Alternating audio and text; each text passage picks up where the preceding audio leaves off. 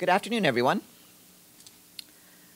The Secretary General has left Davos and has traveled to Yverdon-les-Bains, which is also in Switzerland. He will take part in the 17th seminar of his current special and personal representatives and envoys. We have an update from our peacekeeping mission in the Democratic Republic of the Congo, MONUSCO, where there was another attack by Codeco militia overnight. This time, the attack took place in the Plain Savo camp for displaced people 9 kilometers east of Djougou in Ituri province. 7 people were reportedly killed and many others fled the site. UN peacekeepers deployed immediately to secure the camp and deter further violence. This attack comes almost a year after the last violent attack there, which left close to 60 people dead in February 2022. It also follows the discovery of mass graves containing the bodies of 49 civilians, including women and children, in Yamamba and Mbogi villages following Codeco attacks over the weekend. These incidents are the latest in a string of violent attacks on civilians over the past few weeks, severely impacting civilians and humanitarian operations in Djougou and neighboring Mahagi. This adds to an already dire humanitarian situation in Ituri province, which currently hosts 1.5 million displaced people. Since early January, at least 12 humanitarian organizations have reduced their presence and operations in these territories due to insecurity. MONUSCO is closely following developments on the ground and advocating with the relevant authorities to ensure the protection of civilians, especially those in displacement sites. We're also liaising with humanitarian partners to provide assistance as soon as security permits. Around 2 million people in Lebanon, including 1.29 million Lebanese residents and 700,000 Syrian refugees, are currently facing food insecurity. That's according to the country's first ever Integrated Food Security Phase Classification Acute Food Insecurity Analysis, officially launched today by the Food and Agriculture Organization, the World Food Programme, and Lebanon's Ministry of Agriculture. The study predicts that the situation is expected to worsen in the coming months. It notes that currency depreciation, the lifting of subsidies, and the rising cost of living are preventing families from obtaining enough food and other basic needs every day. The agencies warn that without urgent action, the consequences for the health and well-being of these vulnerable populations will be severe. In Madagascar, our team, led by resident coordinator Issa Sanogo, continues to support people impacted by the ongoing drought in the south of the country. Our team has supported 53,000 households and farmers, providing more than 30 water tanks, and by constructing irrigation channels which allow farmers to shift their full attention to their crops instead of securing water. For its part, the World Food Programme continues distributing food and cash to more than 1 million people. WFP also just launched an initiative to establish solar-powered hubs, a sustainable water source and telecommunications in remote areas. These allow for the provision of essential services such as energy, water, and digital platforms to members of the community. Our colleagues on the ground are concerned that 12 out of 21 districts in the Grand Sud risk seeing the situation deteriorate into a food security crisis this spring, with nearly 480,000 children currently at risk of acute malnutrition and needing urgent support.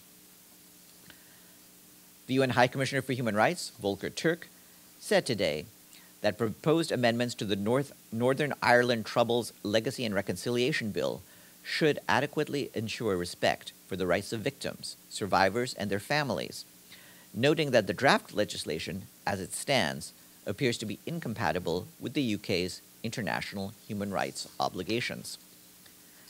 And finally, we can credit another member state after it qualified to belong to the honor roll. That is Liechtenstein, and we are very grateful to our friends in Vaduz for sending funds to the 2023 regular budget.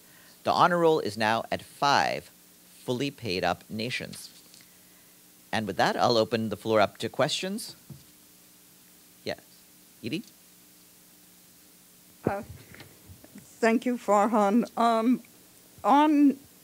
On these killings and findings of graves by Codeco, involving Codeco in eastern Congo, are there any details on how many UN peacekeepers are there? Is rapid reaction force, basically trying to see whether there's enough UN peacekeeping staff there, since this seems to be a real hotspot at the moment. Yeah, I mean, there are UN peacekeepers deployed around Ituri, but Ituri is itself a very large province. In this case, these were fairly separate locations.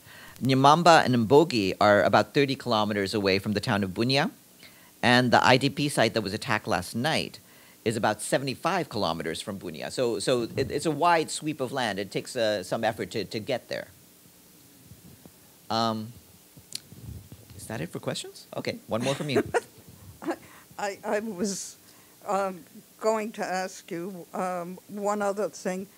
On the Safer Tanker, you gave us an update the other day, but it didn't include how much additional funding is going to be needed because of the additional cost of finding a crude oil tanker that can hold that massive amount of oil, either for buying or leasing. There is a substantial amount of money being needed. It might be in tens of millions of dollars more. What we have been told is that the increase in cost for a very large crude container is more than 50% of the original cost. So it could be something in the neighborhood of about $20 million, but that's a rough figure. We are trying, and we are also seeking some support from other contributors to get the funds needed.